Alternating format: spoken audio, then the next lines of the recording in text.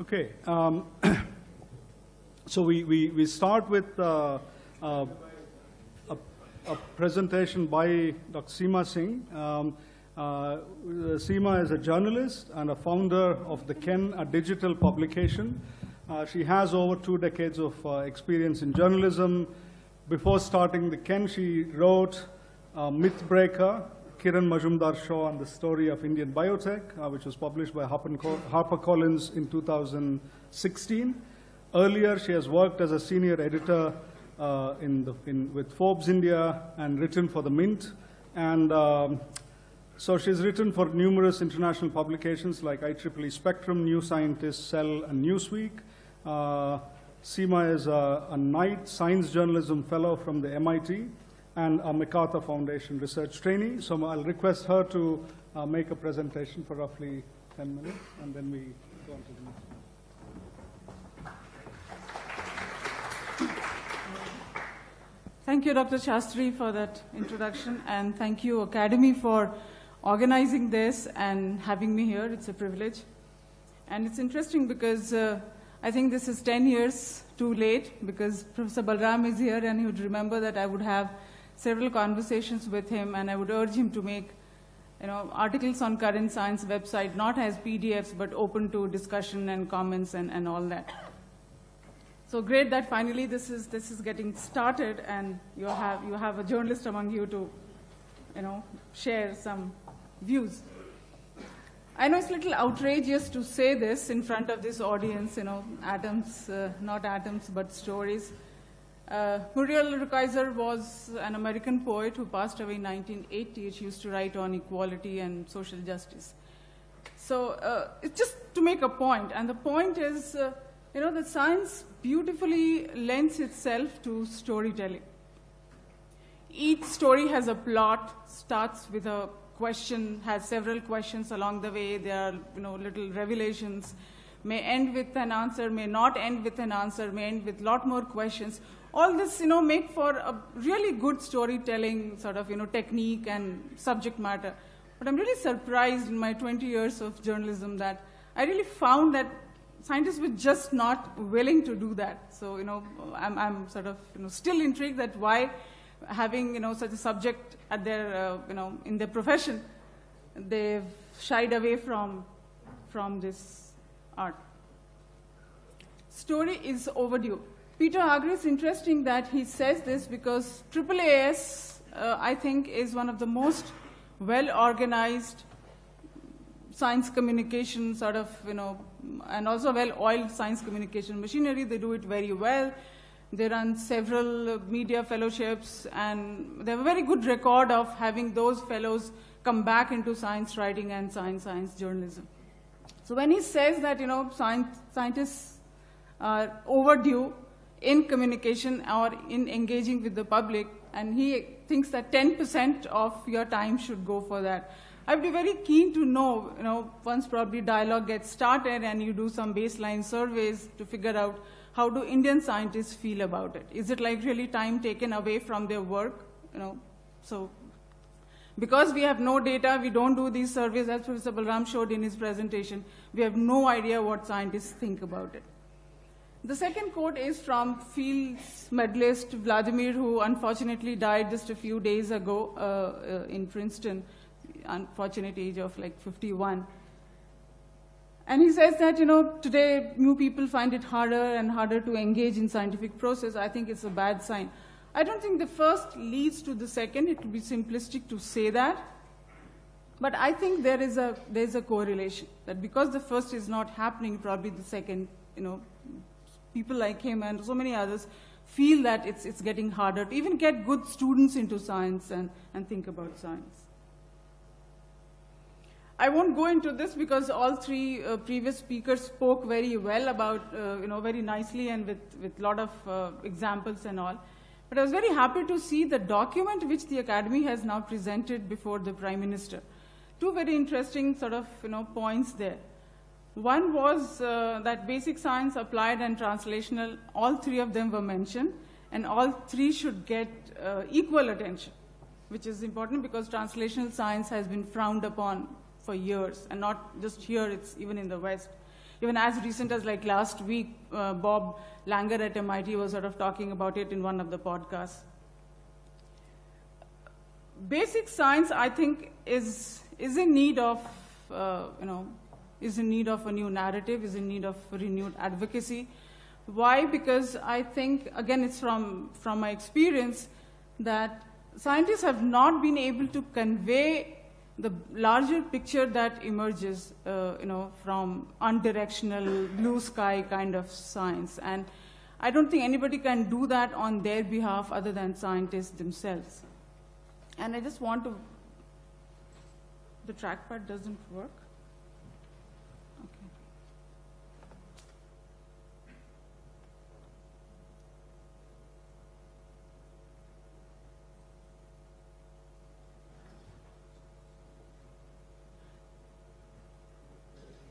It doesn't work. Anyway, it was just a graph from Carl Dicerot's work on optogenetics, and he was here 2 years ago giving a TNQ lecture. Professor Balaram introduced him. I was so intrigued by his work and Professor Balaram's introduction that I went back and I did some reading on him. And I found this graph. You must look up. It's on, if you Google Stanford and his name, you'll find it. It's an amazing graph which shows that how it took almost 45 years of basics research and publication to get that spike in, where both clinical work and more publication in rhodopsin and bacterial rhodopsin actually started happening, and people actually discovered that optogenetics has, a practical application. So to give that kind of story to whether it's policymakers or the people you interact with or journalists, like Professor Balaram said, media is the problem. I accept that, that thing on behalf of my tribe. But there is a lack of either excitement or effort in communicating those kinds of stories. And I'm sure all of you, when you go back in your work, in your field, and you put some effort to put together those kinds of stories, or for example RNAi, how people were looking for good purple color in petunia, and how this branch of biotech came up, which is probably the third generation of biotech drugs. But it took so many years. So probably we need to, dig up some more such stories and tell those stories to people to sort of make them buy into the idea of funding basic science. I won't go into this because both Professor Balaram and Professor Narasimha talked about the role of science. Effective communication, yes. So far what we have is just two kinds of communication. One is peer-to-peer, what you have, you write for each other, fellow scientists and technologists. Second is for the lay audience. And I would argue now that you're getting into an online thing, that there's nothing like lay audience, like one size fits all. Society has different layers of people, and different people sort of consume scientific information in different ways and at different levels and at different levels of utility. So as you design your program, you should probably keep that in mind. I think what we sort of miss in this country is a narrative of science. Unlike the economic narrative of the country, we don't have a dominant science narrative of the country. I mean, even today, a 15-year-old, if you ask him or her, they can talk about 91, pre-liberalization, India before 91 and after. By and large, they know something. But if you ask them anything about science, 50 years, 60 years, and with no sort of specific field, just a general perception that what does it look like, I don't think anybody, even an adult, will find it hard to actually speak something about it.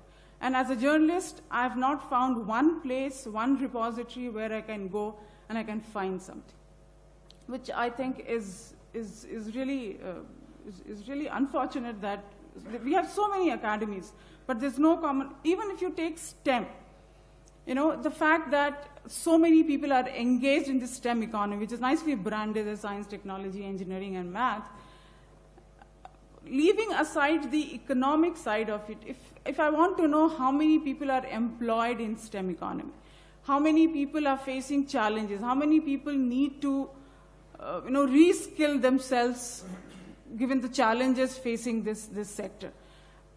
Professor Balaram said, Professor Narasimha said that, funding has stagnated at 0.8% of GDP because probably policymakers don't see a good return on investment in science. Why would we not communicate that this is what the contribution of STEM community in the economy? Unless you make some effort to document and communicate that, why would anybody care? It's like, let's just go on with 8%, even though in absolute numbers probably the budget is more because the economy has grown much bigger. But percentage of GDP, it has remained the same. So probably, now that you're getting into all this, probably we would, as members of civil society, we would want to see, I've been, going from one side to the other to figure out some numbers on this. I have never found any. And it's surprising because in climate science and ecology, we've had a very, very good effort from the entire community, both in India and abroad. So rest of the science, I don't know what's sort of holding them back. And if you don't give the narrative, as we see very today, you leave people with, all choices and opportunities to fill the space with their narratives, and it can just start with a WhatsApp forward. It goes to 200 million people, all kinds of pseudo stories, and then it's like genie's out of the bottle. So how much time do I have? So for a long time we discussed, whether scientists should talk about their research, try to influence policy. It's not compatible with their work because they're supposed to be neutral. I think we are past that. And the question today is not if they should do it, but how they should do it and how wisely they should do it. So, when you sort of go live in January and when you have confluence and exchange, please design your activities and programs so that, you facilitate an exchange and not like, a top-down or a talk-down approach which Abhijit Banerjee talks about. He does a lot of work on poverty and travels widely, engages a lot with people in real abject poverty, and talk to the poor, don't talk down, he says. And this is a tweet I sort of insert, which I was having a conversation with one of my fellow journalists. She's a BTech from IIT Madras, is based out of Boston, and even there she faces this. So it's a global kind of a thing. I'm not saying only Indian scientists do this, they talk down. It's global, but I think it's a little more in India. I'll have to say that. And again, outcome of dialogue, once you do this, probably, if there's a clear objective in mind that can I measure myself, what has come out of it, how has it, changed the narrative or changed the dialogue, changed the exchange, that would be better because, again, as a country, we are very poor on data collection and data dissemination.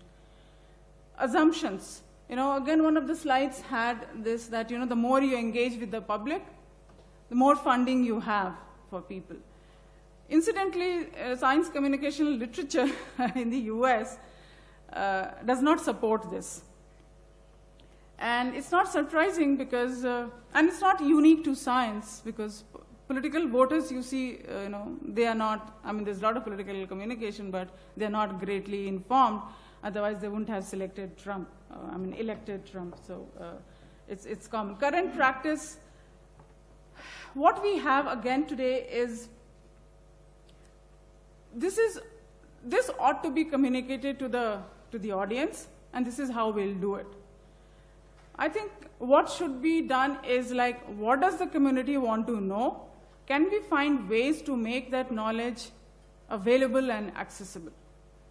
So probably, sort of deviation from the current practice. And again, as I said earlier, we really need to have some baseline data to begin with as you start your new venture. Some caveats, because, and this is again, Professor Balaram also had it on his presentation. He had the quote from the DSD secretary. I have it here from the minister.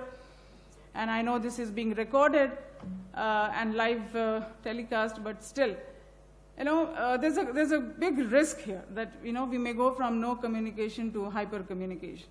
We do a lot of things as ministers, but people do not get to know about them. I don't think dialogue is being launched to do that, right? So let nobody hijack your your sort of conversation and your narrative into something else. And again, a caveat here is that, which Professor Balaram said, media is the problem, and he had a couple of things I admit. Journalists, as writers, we look for, if you give us 5 stories, I'll choose a story which I want to tell, right? Which my audience would want. And as I said, we have different sections in the audience. You have to target your writing, and all of you, when you write your stories, your communications, it has to be for a targeted, intended audience. So when I write, I choose a story. But then journalists look for outliers. But for the general, when you all write for your, this exchange or for confluence, it's good to remember that the average is a good statistical tool. You don't have to go for outliers. You're free to write all kinds of stories. So the outliers is for the media. And again, as somebody said, that we should apply the same intellectual rigor to communication. It should not be an afterthought. My submission is just this, that by and large, the public today really, really trusts academics and scientists. There's no sort of big trust deficit here. And as you go sort of into this sort of, really head along into public engagement and all that, please remember the lesson from the mainstream media, which until a few years ago really did enjoy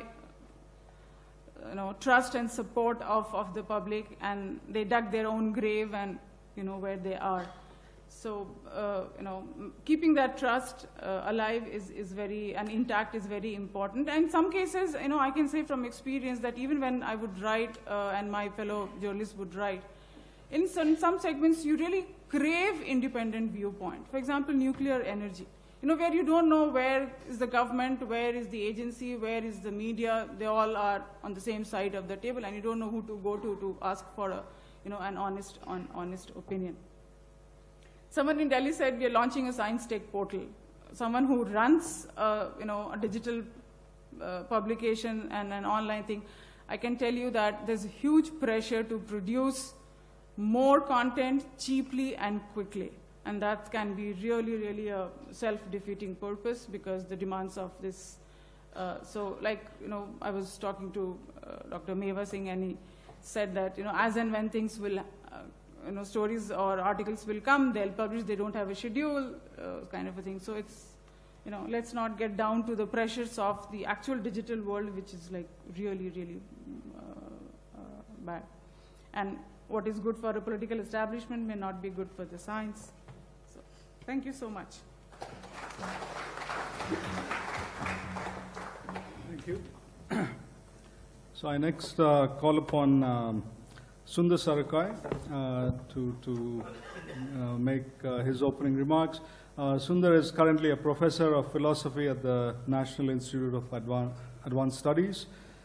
He's the author of several books, many of them pertaining to science, Translating the World, Science and Language, Philosophy of Symmetry, Philosophy and Philosophy of Science, Experience and Theory. This is a book that's co-edited with The Cracked Mirror, An Indian Debate on Experience and Theory. This is a book that's co-authored by Sundar and Gopal Guru.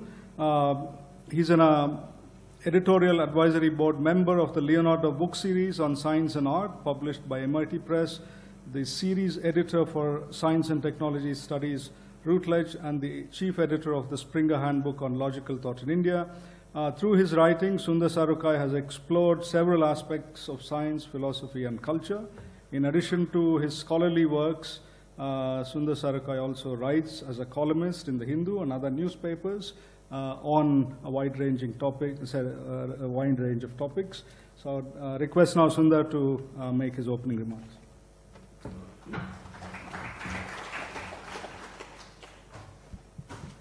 Thank you, Srikanth. It's a great honor and pleasure to be here. I can't really stand in for Professor Gadagkar, and I tried my best to resist. But the persuasive skills of Srikanth and Ram are as good as their science, and so I'm here. I'm very glad I'm here, and part of the reason why I was resisting in a little sense was because I wrote a piece in the Hindu sometime back after the march, and I know there are some people here who probably do not look very kindly to that piece. We've had, to put it mildly, so we had some debate around it. But then I also realized, following that, we've been having a lot of discussion with Srikanth and others, and I realized there's a very important need to be able to communicate this kind of a struggle we have between those of us who are outside this tribe of scientists and the way in which the remaining part of the society, where your science and society part is looking at science and scientists. And in a small measure, I speak for that group which is looking outside at this tribe of scientists who are sitting all around me, and I'm sure Shiv will do a far better job and more exhaustive one after this.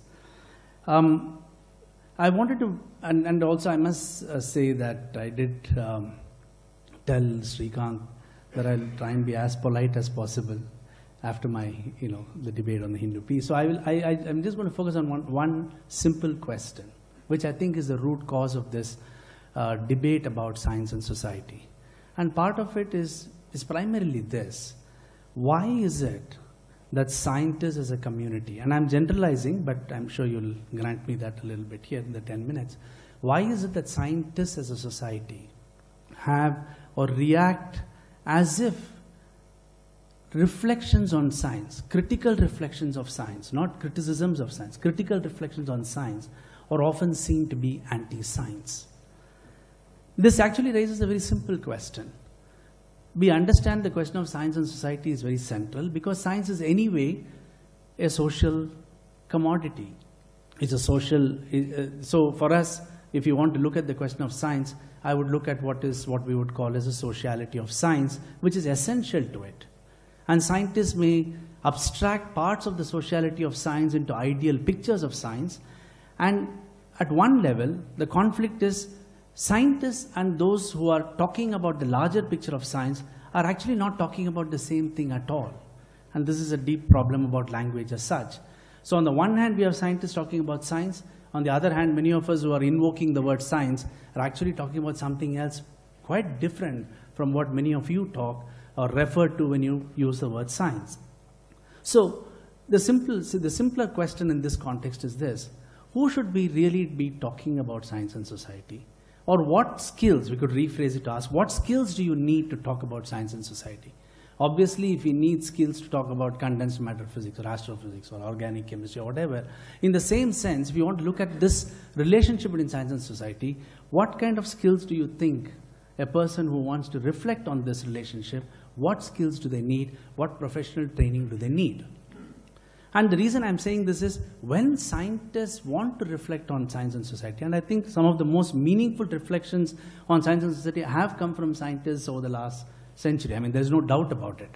But in a changing world in which many different professions studying science have come up, then the question is, what really is the ideal way to reflect on science? What kind of other disciplines do you have to draw upon to reflect on this idea, relationship between science and society? And therefore, so suppose let's look at it from the other side, who are looking at this tribes called scientists, and they say, well, scientists want to retain control of the narrative of science and its relationship to society. I'm not going to use today's time distribution as an example, but one could. This particular question. One, as I said, the first question which I really want to place before you is how to talk about science without being called anti-science just because we raise questions about, we could be raising questions about the epistemological status of science or the social nature of science or the way in which science impacts simple things like our roads and pollution and so on. I mean, I can only tell you from a person practicing outside studying science that it's extremely difficult. And just as one extreme example, but very illustrative example, earlier on I still am very interested in this problem in philosophy of mathematics, on whether mathematical entities exist or not. It's a very fascinating question. It's a long history, and there are a lot of things you can actually think about and write about it. Now, once when one very well-known scientist asked me, what was I working on at that time? And I explained this particular problem. about whether mathematical entities are real, do they exist, what kind of relationship they have, etc. And this person's response is a very well-meaning, I think very open scientist. His response was, he says, Sundar, why are you so anti-mathematics? The point is, this is not even a critique. Forget about it as being critique of science. It's asking questions of science which does not interest the community of scientists. That's all. And we do this asking the question of science from different perspectives. So you have very big disciplines, long and very professionally established disciplines like history of science, philosophy of science, and sociology of science. And very often what the historians, philosophers, and sociologists of science talk about science does not seem to penetrate at all to the practicing scientists and in their narrative of science. So I could see this, of course, in the what I would call as a misreading of my Hindu piece on the Science March, but it also was in my response in the Wire about it. It was also a kind of way to engage in a more meaningful debate and dialogue by showing these particular larger characteristics of what science is and the practice of science constitutes. So to me, that is a very important question. And therefore, one could ask the question, along with scientists reflecting on society and talking about society, of which they know a lot about science and they know a lot about society, because in India, some of the most influential policymakers are from the science community, and definitely not from the philosophy community or historians and others. So definitely there is a very deep influence on the way the society, at least the Indian society, has developed in terms of the influence of scientists. But if we want to ask, if we want to have a say in the way in which science is absorbed, used, negotiated, and perhaps even abused in the larger scientific world, in the larger social structures, then how can we engage with you without having to be told that you are not scientists, and scientists have the ones who will have the means of setting the boundaries for the dialogue? So the question is not about whether dialogue is possible or not. What are the stakes and the rules and the boundaries for how we want to conduct a dialogue? And the question we often confront is, how do we engage with this question? So for example, and again, it has been in the web for quite some time, for the last few months around this. So let me give you an example of how many of the social scientists reacted to this particular fight which was going on. And the standard question the social scientists would ask, or many of them would ask, is this. While scientists try to understand science in terms of a particular kind of a knowledge practice, many people outside science do not reduce it only to a knowledge practice. Of course, knowledge, creation of knowledge is something very unique to science and something very special to science. But does science as a larger entity, can it be reduced to just certain kind of ideal forms of knowledge behavior, that is creation of certain kinds of knowledge about the world and so on? And therefore, one of the central questions which has been echoing around this group in the last, for a very long time, is this question of asking, what is the place of things like class, caste, religion, or gender within science? And of course, science and gender, even the academy has been very interested in this. I mean, women in science question, and the larger questions of gender. But what the people who want to look at the relationship of science and society are doing are bringing in perspectives from their own disciplinary practices and enlarging the way in which we understand science. And I mean, in my own work from philosophy of science, I think much of the way in which idealistic practice of science has been given in terms of a very Kuhnian or Popperian methods or models, which is really outdated within philosophy of science. And for us to understand science today, it's so much more as a complex creative act, which does not reduce to such simple processes which happened in early post-positivistic phase of creating ideas of what science is. And it is that creative, extremely energetic, conceptual way of thinking about the world which animates the doing of science. And reducing science to certain idealized pictures which really do not capture the complexity of science does disservice to science. And that's always been my one single argument, that much of what you speak of on behalf of science is not true of science, does not fit the rigor of scientific method and temper in your definition of science. So part of our science and society, the first I think a very important part of our engagement in science and society is to make the definition of science intrinsically within this larger social world, not reduced to certain kinds of isolated practices. And I think, I mean, it's not new. People have been doing it in these disciplines of history, philosophy, and sociology of science. So then, having said that, how then should scientists respond to the question of sociality of science? And this is, I think, from their perspective, it's very correct. Why should they be worried about class, caste, gender, and other issues when they are solving an equation or doing something in their experimental labs? Why should that matter to them? Now, we might say, I think, at least speaking on behalf of some of us, would say, yes, we will grant you that fact that you're doing something which can be isolated from these particular characteristics. But then, all that we would ask is to say, all that we would say is this, then you can have that picture and you can restrict yourself to the doing of science in that sense. In which case, you do not have the final right or authority to speak on science and society. You have the complete authority to speak about what science practices, what kind of techniques and other things which you do, which creates this kind of a knowledge system. But you have to be a little bit more careful in talking about science and its relationship to larger society. That's all. I mean, in the sense, that's really, therefore, the question of dialogue is inbuilt in the very idea of science, in the negotiation of the meaning of science. And as I always, even in the Hindu piece, which the only point I was really making is that things which you take for granted, like scientific temper or scientific method, are themselves the points of contention.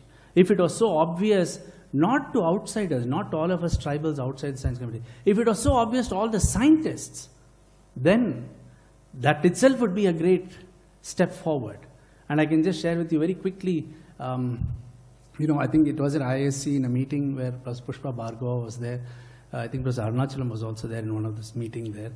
And he gave this example, which I'm sure many of our scientists here might know. He was talking about this point in the 70s when he tried to get the pledge signed for the scientific temper, which he and Professor Satish Dhawan and others wanted to do. And this was his story. This is what he said. He said, we were very concerned about the lack of scientific temper. We wrote a document. We wanted people to sign it as a pledge that we will all follow scientific temper. And he said, but it failed. And the reason it failed is because the scientists refused to sign it. He said, because what we couldn't do among the group of scientists is to come up with meaningful understanding of what scientific temper was and how we would all be able to invoke that to fight certain kinds of whatever social ills that you think you are going to do. So I will just therefore conclude by saying that I think in this reflection on science and society, I think scientists are extremely important. But as partners, you will have to draw upon a very large number of professionally trained historians, philosophers, sociologists. And just as an indication to tell you why that has been so difficult, is that in India, we still do not have a full-fledged STS program. There have been attempts at, small parts. We've been talking for a long time to start a MA or MS or whatever you want to call it in philosophy and history and philosophy of science, for example. It's been impossible to actually set up a program which every small country in the world has separate centers, separate programs in history and philosophy or sociology of science. To have established programs in studying science outside the doing of science has been quite impossible in India. Part of the reason could be that the government is not been supporting many things it should support. 2, there's already been a great suspicion towards these kinds of disciplines. But 3, and I'll just leave this point with you, that, and this is part of one of the arguments I'd made to DST when I tried to interest them in starting something on history and philosophy of science, is to say, having a good culture of study of science through history, philosophy, and sociology of science will actually increase science. It will increase the quality of science which is being done here. I don't know, I mean, people may not buy into this argument, but at least it was a way to try and get them to fund something which they haven't done so far. But the point is this, that it is also true, as many people feel, and I have some examples of this, that part of the reason why we have found it so difficult to establish science studies programs in a very sustained manner from the undergraduate to postgraduate is also because of the power of the scientific community. And because the scientific community does not think that this is a very important, obviously they have other things to do, you have to raise funds for yourself. But I'm saying in the context of the larger power which the scientific community has, we'll have to ask the question, how deeply is their engagement in the support of such institutional, in creating such institutes, which I think is extremely important. We know, I mean, there are many in this room here, scientists who have been very, excellent examples of historians and philosophers of science. But I'm saying as a community, in terms of promoting the creation of science, studying science as a professional discipline, not having opinions on what science is based on their practice, has been extremely difficult to do within the country. And all I can say is, I did tell Srikanth I'll be very polite, but if I can just have one, well, it's still a polite comment, but just as an example of an anecdote, perhaps it's a reflection of why this is the problem, why this is the case. There were two very good programs in India, which are science institutes, and they've been funding very good science institutes in India. And we had tried to, I met two of those people who are very much involved in setting up the social science and humanities. And very interestingly, both of them from different contexts told me when I first met them, they said, well, we are creating a new social science and new humanities curriculum, and new vision of humanities and social science.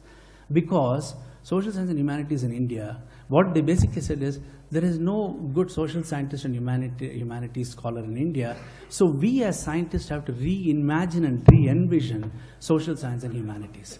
And this is a true story. I'm saying this not as I said, not as a criticism, but as a challenge to us, those of us who want to think that the study of science has to be broadened beyond just the practitioners of science. Thank you. Thank you. I was planning to cut you off. Okay, thank you, Sundar, for your polite interventions. We now have, as our next speaker here, Professor Shiv Visvanathan, who is a social scientist and a professor at Jindal Global Law School and is the director of the Center for the Study of Knowledge Systems at the Jindal Global University. He holds an adjunct professorship also at the Raman Research Institute, and I believe is visiting or will be visiting often to interact with the scientific community there and around. He's the author of, again, various books, many of the ones that I'll mention as analyses of the scientific process, Organizing for Science, A Carnival for Science, Essays on Science, Technology and Development, and he's made important contributions to science and technology studies. He's argued for the recognition of a plurality of knowledge systems and alternative sciences, and his name is associated with the term cognitive justice, which may or may not come up in his remarks today, which captures that notion. He's a regular columnist to newspapers like The Hindu, The Indian Express, etc. I'm sure many of you have read columns by him on a variety of subjects. His recent book is Theatres of Democracy, Between the Epic and the Everyday. So with that introduction, I request Shiv to make it.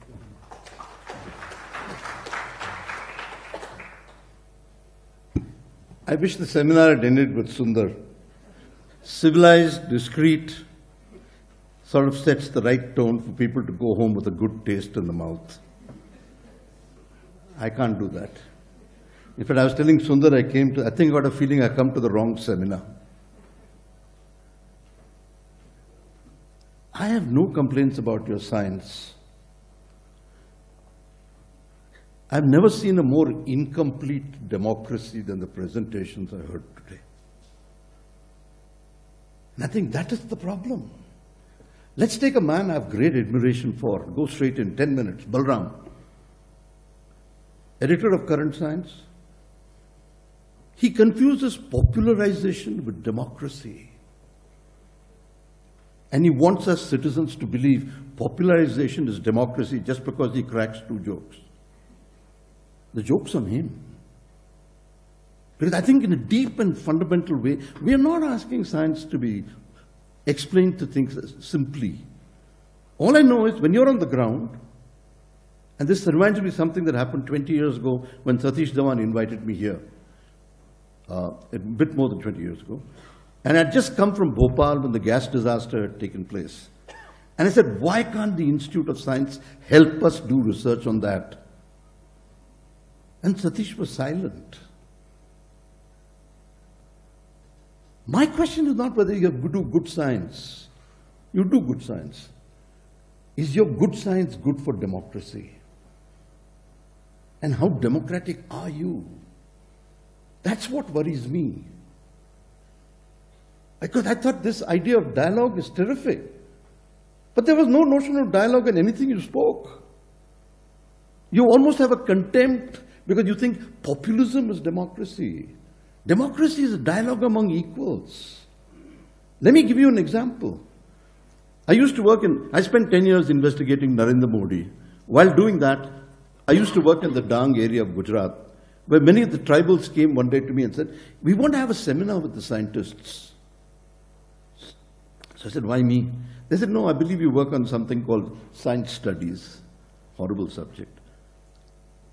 But they said, no, what we need to be understood is, we don't want to be understood as objects of science. We want to be understood as theoreticians. Because a democracy means my epistemology talks to your epistemology. Not your epistemology has to be simplified so an idiot like me can understand it. That's asymmetry. And I think this point has to be emphasized. Because I think you guys can have all the grants you want. But there are three dialogues here which you're not talking about. Because if this is a contribution not just to improving science, but to improving democracy, then you have to raise three sets of issues. A democracy within the scientific group, the conversation between scientists and science policy makers, which seems to haunt you more, and then a conversation between scientists as citizens talking to other citizens. The third part is completely illiterate. Sorry, I can't be as polite as Sundar. Because I think you've got to understand that many of your top scientists have been utterly undemocratic. Let me take names, because this is the only crude way to do it. Raja Ramanna, a man who has accused many dissenting groups of being anti-scientific and anti-national and tried to harass them. I think you've got to confront the fact that during the emergency, many of you scientists stood up for the establishment. And this goes down to even an astrophysicist like Chandrasekhar, who believed the emergency was necessary. What we are not asking for is not an examination of your theory. We are asking for an examination of the democratic assumptions within which you conduct your science. I thought that's what dialogue was about. There's goodwill for it. But where is your notion of citizenship? When you laugh at any question we ask, of course it's funny. Some of the understandings that people have of science is quaint and quixotic. I remember I was working in 1999 on the Orissa cyclone. I talked to a group of villagers. They said, tell me, why do you think the cyclone happened? They had a little discussion in the little panchayat and said, Paap, sin. So I said, what do you want to do about it? They had another discussion and said, give the scientists a lot of radars. At least when it comes to funding, they're a bit more generous to you than the state. What I'm trying to say is, your dialogue with the people, which your experiment was an attempt to start with, has to go further. Forget Popper and Polanyi. Forget policy documents. What is a scientific experiment and a democratic experiment meet in India? That is the challenge, that is the beauty. I think that's what you were trying to say, that you have pushed it further. You know, I was thinking of theater groups like the one, some of the people now experimenting with Grotowski in theater. What happens to the body in science? How do you ask questions like that? I think it raises a new kind of experimentation, new sets of questions where science becomes a metaphor for an experiment in citizenship. I think that was the excitement of what you tried to convey. We are not questioning your professionalism. We're trying to see how your professionalism can add to the imagination of democracy. In fact, we come with the highest of expectations, and I return with the deepest of disappointments. Because it's not about science communication. Let me ask you, which of you actually articulated a communication model which is dialogic, which gave 2 minutes to the listener? You laugh at the populace. No problem. The joke's on you. And I think, let me ask now a reverse set of questions. One of the things we're facing most in India is the growing impact of violence. Many of the violence stems from ideas in science, like obsolescence. Think of a thought experiment. How can science save the crafts in India? How can science break the possibility that Indian agriculture is going to be demolished in the next 10 years? What we're just asking is, use that science to give us a more imaginative democracy. We're not complaining about your science. I think that's misleading. It's a red herring. Partly it's because you yourself play the game, which I've seen many of you scientists play, including the much-cited Pallav Bagla, of overplaying the nationalism to increase scientific funding. Come on, you're not innocent. You play the political game and then pretend to be politically naive. We're not going to let you do that. I think it's a question of a battle on the streets. And in the battle on the streets, you can't suddenly pretend to be members of the Rotarian Club. Sorry. And so let me reverse the thing. Suppose you were to conduct a play for the other two scientists here. How would you do it? Start with the immobility of their bodies and the immobility of the scripts they use. 19th century metaphors for a 21st century problem. Come on, you all think you are analysts. I think you're case studies. Let's reverse it. Democracy allows me to do it both ways. You think I'm a case study as a kind of unscientific dud. I am. But I think your case studies in a democratic imagination. The failure here today is not your science. Come on, you're all outstanding scientists. Which is why you can pretend to be modest. You're lousy Democrats. And I think democracy is as much an experiment as science.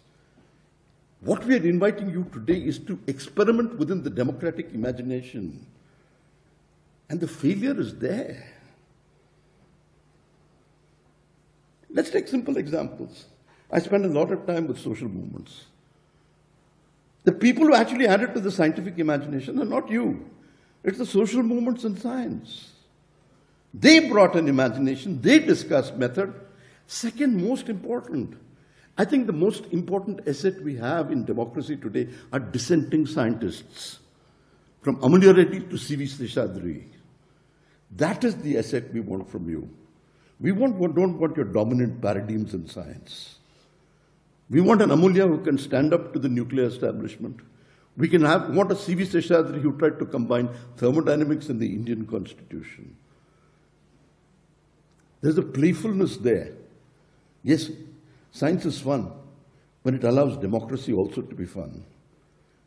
But you're contemptuous of democracy and citizenship. And if you look at your language and psychoanalyze it, that is the problem. You have all the funding you want. But I think more than funding, what you need is an understanding of science. And that's missing. Because you encourage a kind of idiot like Narendra Modi to say, I want paisa vasool science. Where he confuses science with technology. How come none of you get up and challenge him? He's more moronic in his understanding of science than any of the people you have criticized. Come on, gloves are off. We don't need science studies.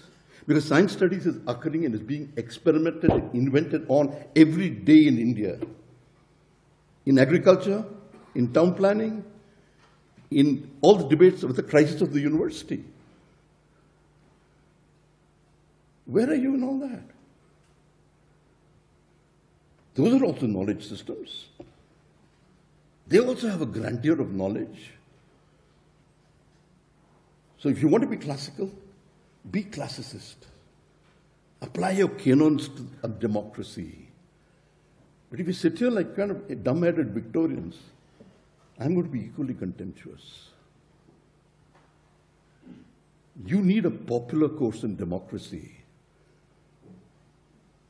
Maybe we need a populism of science. Admit it. But as citizens, you're awful. As theoreticians of democracy, you're terrible. And I think it's time that someone gets up to this elite establishment and tells that, lay off. The battle on the ground is of a different order. Men are dying, women are being raped, and you're talking about funding in science? What's so important? What's your priority? Can you connect the dramas to make a different kind of story? And I think what we have here is science in India as a failure of storytelling. That's what we are asking you for. We are proud of science. If you go and talk to an ordinary man in the street, he loves science. He might misunderstand it. He might take it partly mythically. But the appreciation he has for you is stunning. The disappointment is not yours, it's his. That you don't see the kind of appreciation he gives to knowledge. Come on, any Indian, minute he meets a lecturer, instead he says, Dr. Saab, Panditji, you're already sort of risen in status. The question I'm asking is, how does knowledge become a part of democracy? And nothing in your theories answers that. And I thought dialogue was the beginning of that experiment. But the experiment we conducted is, how can knowledge, and scientific knowledge in particular, add to the democratic imagination? I've heard nothing about that. You have your philosophy of science. Give me 5 minutes for democracy. Thank you.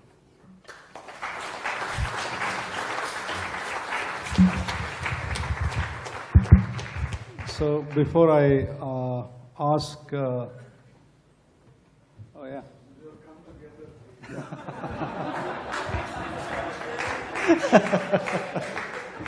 Okay. Can I stay where I am?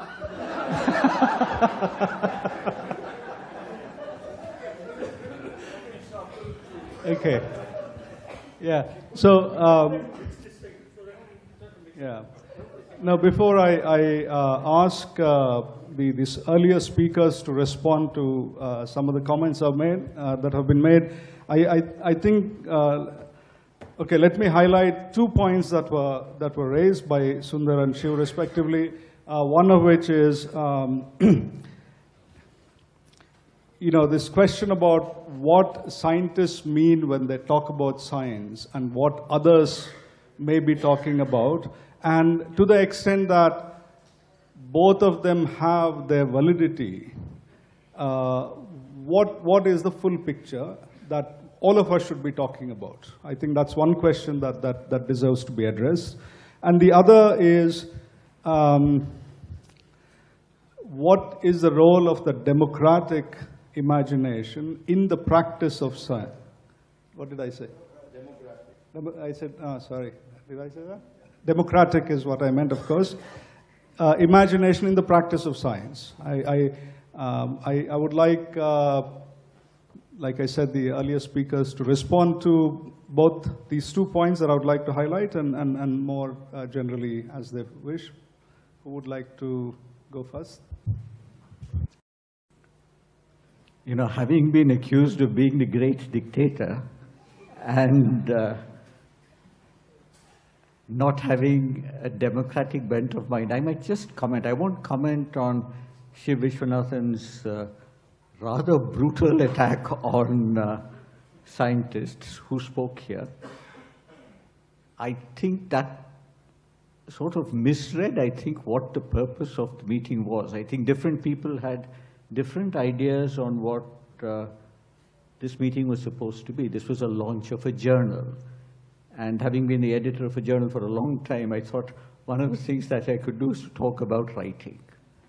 and I won't address the subject of democracy at all. On the other hand, I will address something that Sundar said, and which I think Sundar sort of did have a lament that scientists didn't seem to take science studies very seriously and were often dismissive of it. Now, I would just like to, again, at the risk of being labeled funny, the joke might actually be on me. I'll tell you a joke.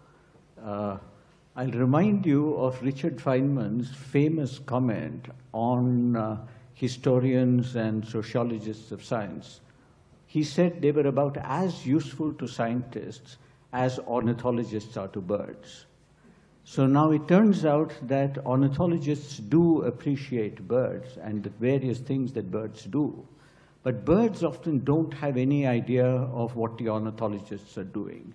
So maybe scientists are yet to appreciate what studies of science can do for them and how important it is to look at that subject. This might, in fact, be useful in many, many ways. So I think that's going to take a while to come, and maybe experiments like dialogue might help in that direction.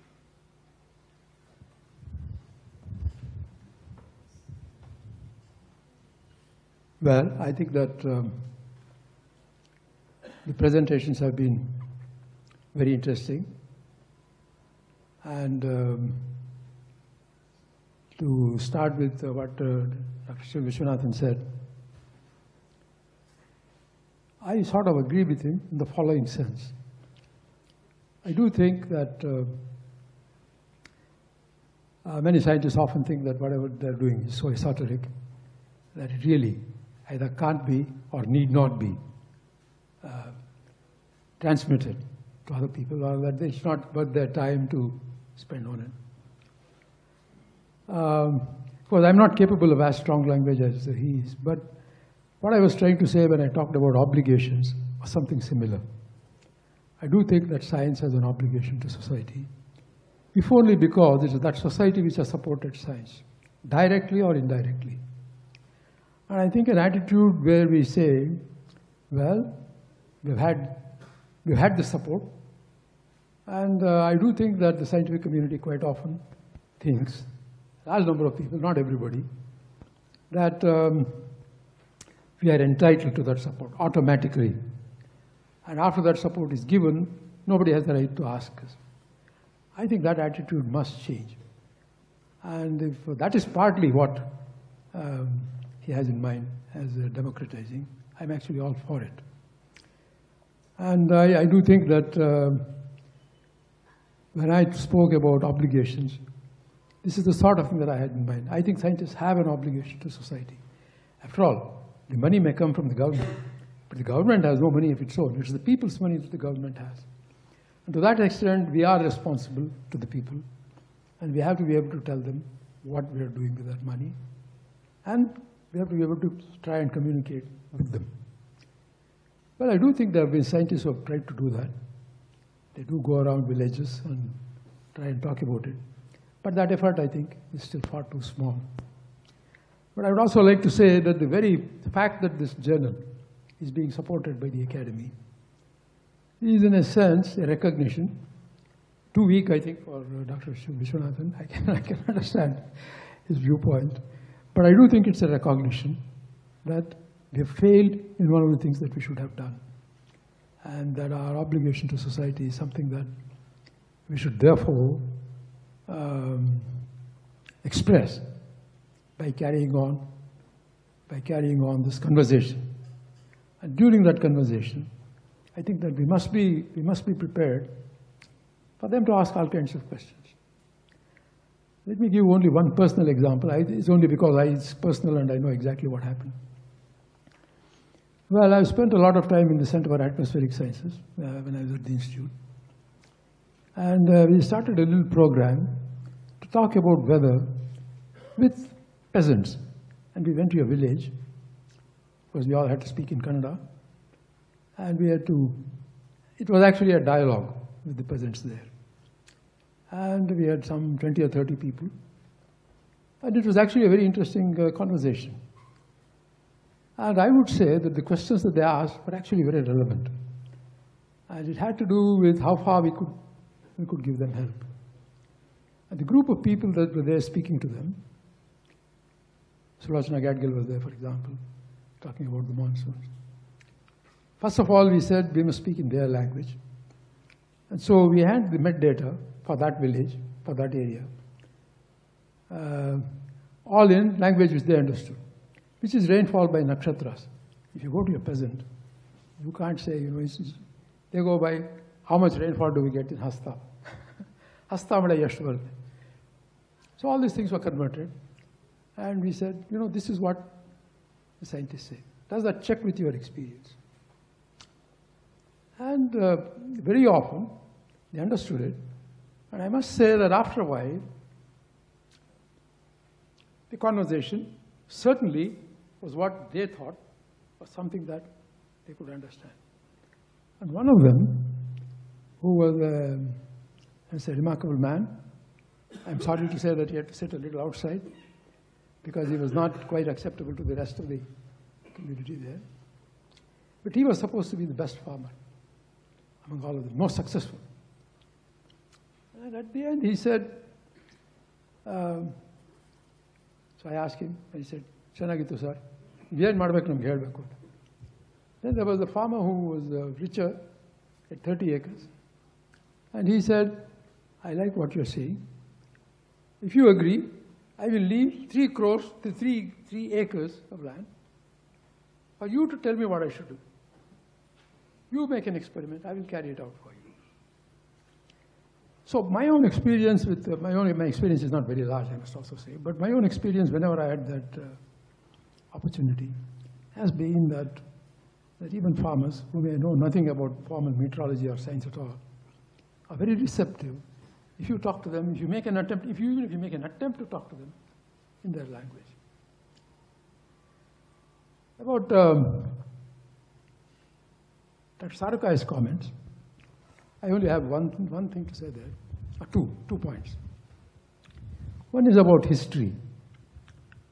I think that the comments that Sundar made about the reluctance of scientists, of the scientific community, to support Centers for the History of Science, I don't think it's limited to science.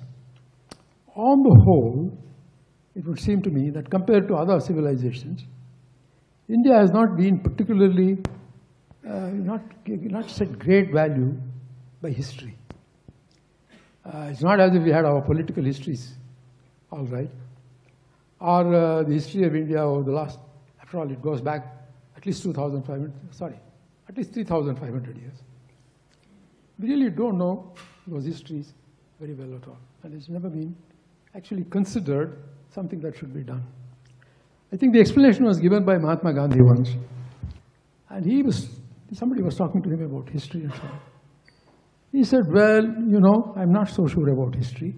History is divisive, he said. Whatever lessons I expect to learn from history, I learn from reading the Ramayana and Mahabharata. Mahabharata, you see, Ramayana is Kavya. Mahabharata is Itihasa. Mahabharata is saying, this is what happened. Not in every detail, but it was supposed to reflect. It was supposed to reflect what actually happens in the world. So, you don't find too many history books in Sanskrit. Sanskrit has full of literature, poetry, drama, science, mathematics, technology, and so on, but not much that I know of in history. That's number one. Number two, I think the thing which you mentioned about Dr. Pushpa Bhargava and Satish Dhawan is the same event as the one that I talked about. Because I don't know of another one, going back to Satish Dhawan's time. And that took place sometime in the late 60s, I think. I'm not absolutely sure about the date, but around that time. And it is true, as I said, the statement was made. It was signed by many people, including me and Satish Dhawan. And it was circulated. It came in that magazine. But he's quite right. I don't think it really had any big effect on thinking about the problems. And in terms of the scientific attitude. I would only, however, reiterate that I think when we talk about the scientific attitude, I agree, it should be democratic. And it helps to talk in language with concepts that they're already familiar with. This is a large conclusion to draw from a few encounters with peasants in a certain part of Karnataka. But I found that when you do that, the response is actually very different. And I think the mistake we are making in the rationalist movement in India is not rationalism. It is that we do not relate it to our past. We do not relate it to our culture. And people think that rationalism is something which has come from the West and is therefore something new to us. It's not true. As I said earlier, and I've written about the subject with references to chapter and verse, and I'd be very happy to share it with anybody who has any interest in it. The Indian attitude was rational. It's not the same, however, as Greek rationalism. It had a different character. It didn't, for example, believe that you could go from axioms to proofs, and that was truth. Indian philosophers never accepted it, as I see Indian philosophy. You're an expert, you should tell me. That if you had axioms, are the axioms truth? How do you know? It is a fact that Greeks sometimes use funny axioms and got funny results. And as I say, India believed in number more than in geometry.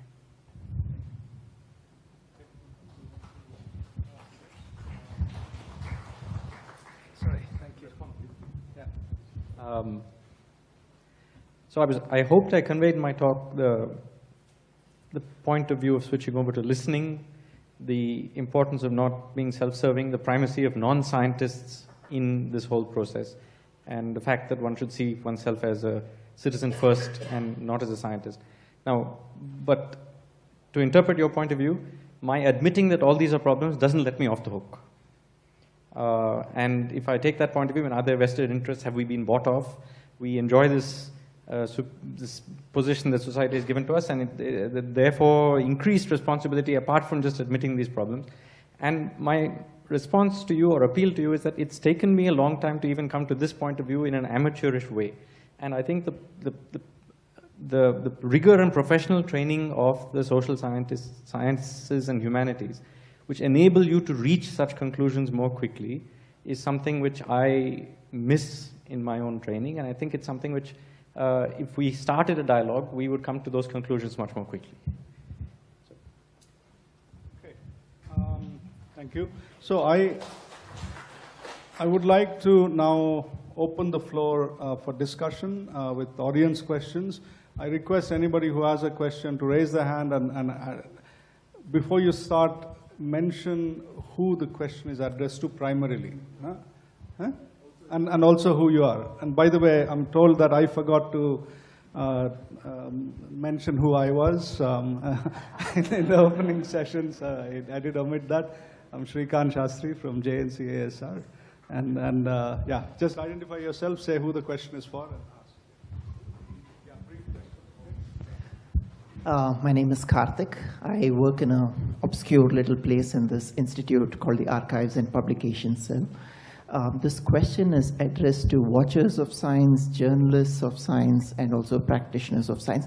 3 very quick points. The first 2 are concerns. They may seem trivial, but I do believe that they have some large implications. Sorry? Anybody who's interested in taking this, maybe the science journalist. Sorry, I'm putting you on the spot here.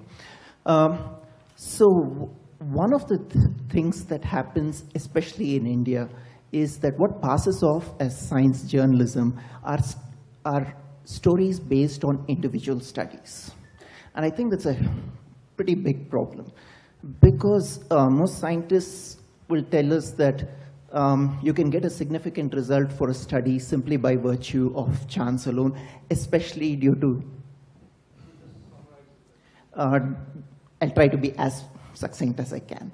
But we do know that there are problems with individual studies because you get statistical significance due to chance or data mining, things like that. Or you can interpret a study simply based on a p-value of 0.45 as opposed to 0.055, and there'll be completely different interpretation. So I think we put too much faith on individual studies. I'll skip the third point I wanted to make, but there's, sure. If there is time, I'd like to. It is probably not, because, yeah, I apologize for rushing everybody, but we should probably finish in about 15 minutes or so. So I request, I mean, I would like to get through as many comments and questions as possible, but keep it brief, and as well as, you know, your responses. So Seema, why don't you take that and say?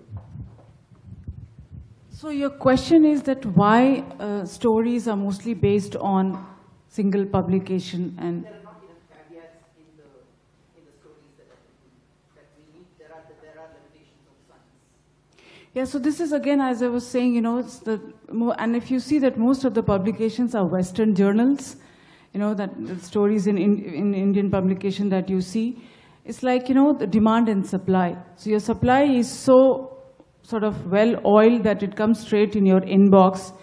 So it's lazy journalism. It's lack of training on the part of the writer, lack of attention on the part of the editor. So that's the mainstream media thing. And because it comes very tailor-made in the, you know, in email every week from all the journals, Nature, Science, and all that. So that's like pop science that is being promoted.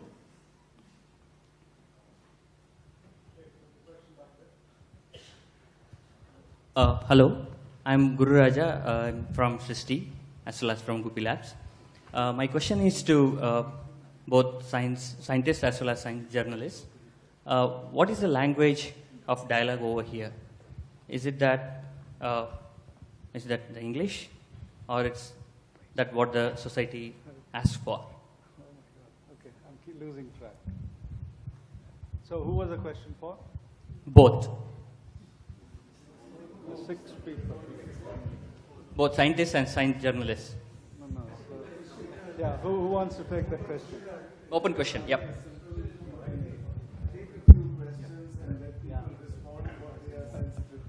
Okay, so there was a hand here. Brief comments, and okay, yeah, and then. This is more in the nature of a comment. I largely agree with what Shiv and Sundar said, but I think Shiv's comments were not just incendiary, they were misleading. And to give one example, Satish Dhawan was not the director here in 1984 after Bhopal. He retired as a director in 1981. Yeah, I know, but yeah, but it's misleading to that extent. And incidentally, you may not be aware of this, he encouraged both his daughters to go and protest against the Sardar Sarovar Dam and the project. One of them happens to be a scientist. Secondly, I was quite surprised that a few years ago, you were on a panel along with me at NIAS on bioethics, where you took off, until then you're completely quiet, because someone mentioned the name Feynman. I was quite surprised that when Professor Balaram mentioned Feynman, there was no reaction on your face. Oh, I don't have to meet you. Okay, so just 2 quick remarks. One, you know, pointing to scientists as as somehow uniquely to blame in not democratizing knowledge, I think is to miss the fact that this is just part of the failure of us as a nation to educate our people in general. Okay? Second point I want to make, which is insisting on talking about a dichotomy or a confrontation between traditional epistemologies and modern ones, is completely failing to miss the enormously liberating nature of scientific knowledge, which allows individuals to go and find out for themselves, which pulls them out from the morass of traditional wisdom which has oppressed them. That's all I want to say. Thank you.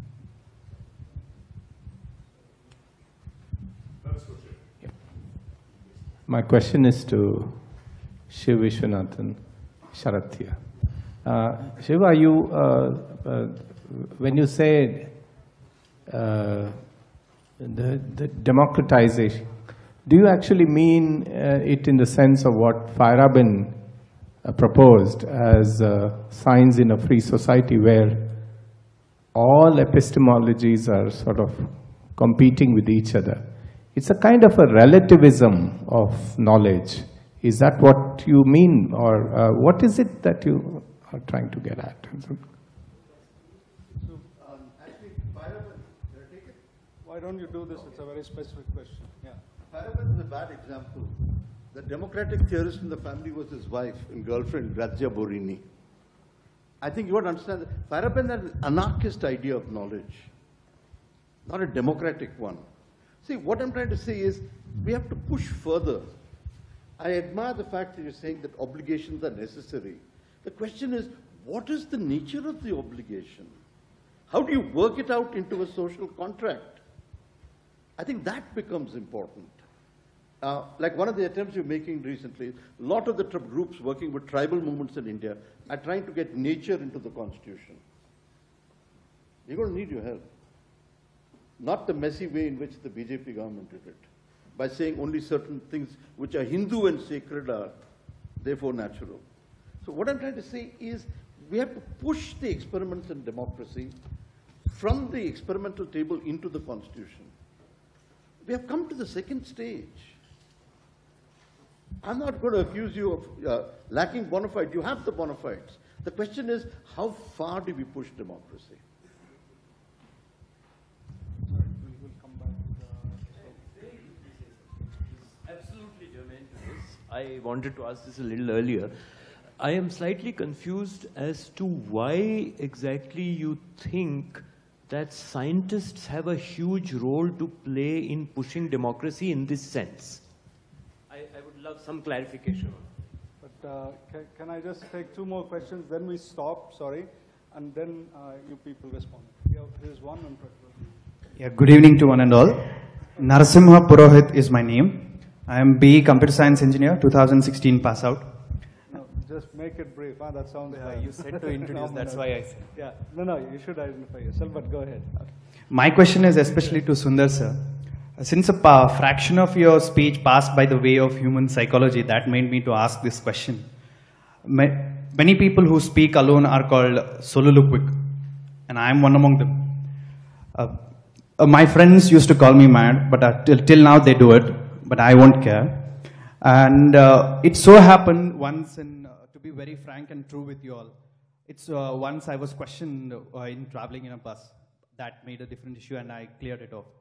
So I want your opinion on what is this thing that makes one person to speak alone when he is thinking of something. My name is Prajwal Shastri. I'm an astrophysicist. For Dr. Sarukkai and Dr. Visvanathan, I just want to say thanks for raising all your thoughts in this forum. I think that's excellent. I just had a minor answer to Dr. Singh's question, in a way, where you asked if 10% of spending 10% of a scientist's time in engaging with the public, is that a reasonable demand, and would scientists be too busy? Those of us, I think the others would concur with me, those of us who worked with engaging with the public, especially in the vernacular, where we have the privilege of a much more alive audience. I think we would say that 10% is not just reasonable, it becomes less than 10% because it actually deepens our own understanding of our disciplines, just like any teacher would tell you that teaching deepens one's understanding. Okay, so let me request, maybe starting with Shiv, because he stopped mid-sentence, so to speak. And we just have each one of you say whatever in response you wish to, and then I think that's closing time. I'm glad you asked the question, but I think democracy in India faces a particular challenge. One, how do you keep tribal groups alive instead of eliminating them? And a lot of that elimination is done in the name of science or progress. What we need today is a new kind of social compact between tribal knowledge, peasant knowledge, and what we call modern industrial scientific knowledge. In that sense, the development of India is going to be different. That needs a different kind of pluralism. It also needs a different kind of time. Linear historical time won't work for that. So in fact, one of the things social movements have tried to introduce is the plurality of time into the constitution, whereby we can to a certain extent made sure that these groups aren't eliminated. So, Shiv, actually, sorry, let me... in fact, this is a theme that I was talking to Professor Narasimha about a little while ago in a slightly different context. One could ask the question, is it too late to go back and retrieve these other sort of knowledge systems and ways of analyzing the world? Or do you... Okay, you don't think so? I think there's tremendous things, first, available in the archives. Two, this debate has been going on. This idea of a pluralistic knowledge system, which my friend there talked about. Captain Srinivas Murthy's 1923 report on indigenous medicine argues just that in probably as sophisticated a way as possible. There are a lot of anthropological work being done. I think what you've got to do is to understand what is the relation between knowledge and democracy in these cases and push it. I think a lot of the anecdotes put here together would give you a richer theory of democracy and science.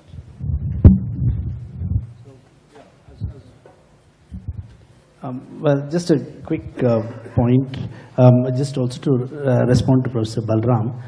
What you say is very true. I mean, the fact that the presence of these other ways of understanding science might help scientists, but I think I'm going beyond that. In the context of science and society, in the larger ways in which the social ideas of society are going to respond to the ideas of science, their understanding of science has to draw upon this complex understanding, including the fact that histories are seen very differently in our society and so on.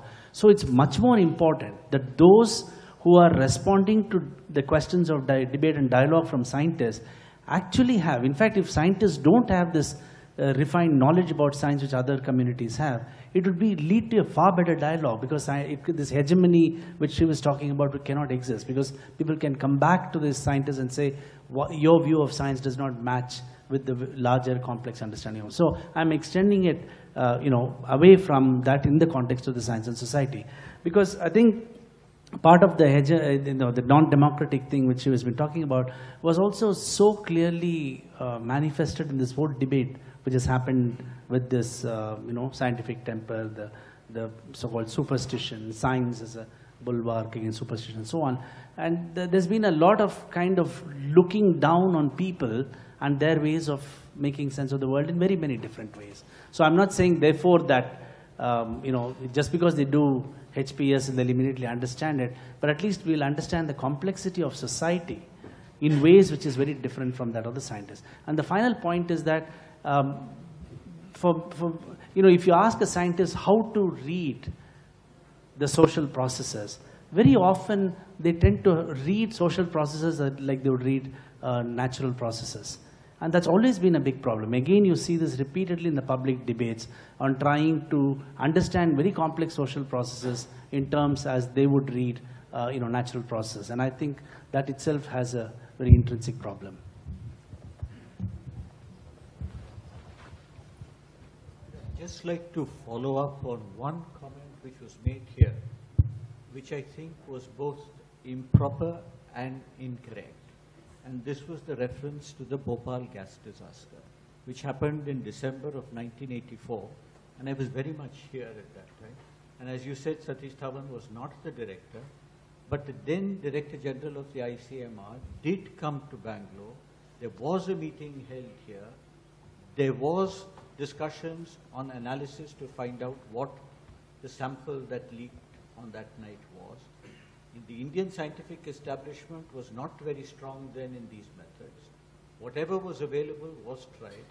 Dr. Sriramachari, who was the additional Director General of the ICMR, kept coming all the way till the early years of 2005, 6, 7, 8, until he passed away. And sample analysis was still going on.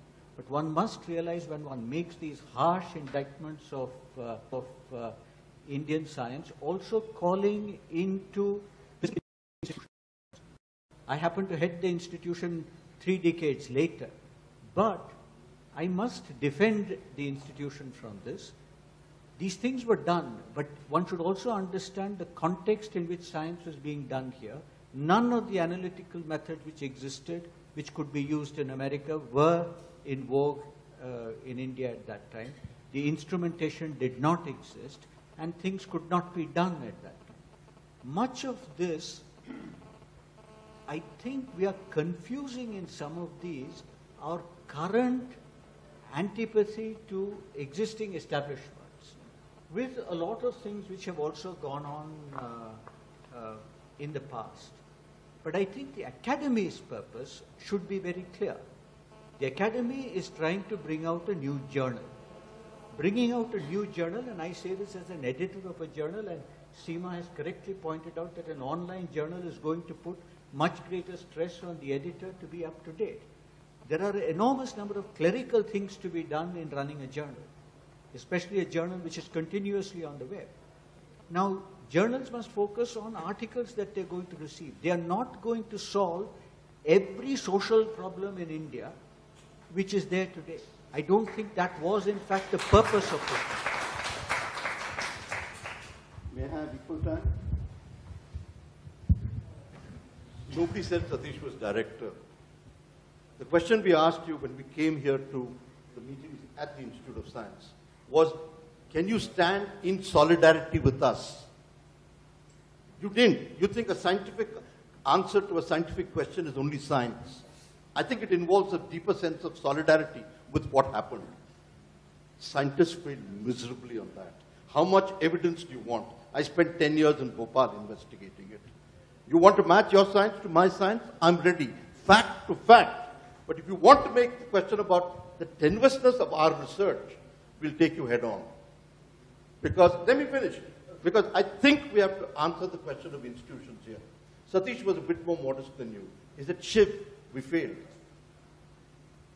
I think it's time you accept the fact that many of your scientific institutions fail to stand up to major issues in the crisis of science and technology in India.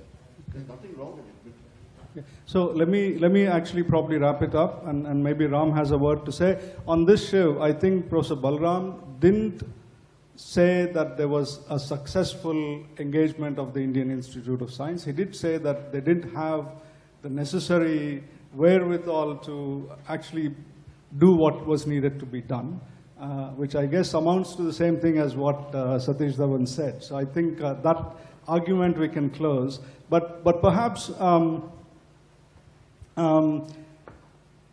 I think, you know, one thing that has come up again and again, at least to me, listening to all the different people here, is that we are, in fact, talking about very different things when we think we're talking about the same enterprise. And I think this conversation, as Mukund said, you know, it took him a certain amount of time to have an amateurish understanding of issues that maybe the people outside the scientific community are talking about. I hope the journal as a platform, without taking any prior positions on issues, will serve the purpose of dialogue. And that's my hope. I'm sure that's the hope of Ram. And he's going to say something in closing of the panel discussion, and then I request Professor Durgadas to give the vote of thanks. No, my main thing really was to thank the panelists who've been here, and those of you who've stayed here till almost the bitter end, as you have made it, Shiv. No, you see, I mean, it is really heartening to see so many people here, and this tells us that what we are trying to do with dialogue is extremely important.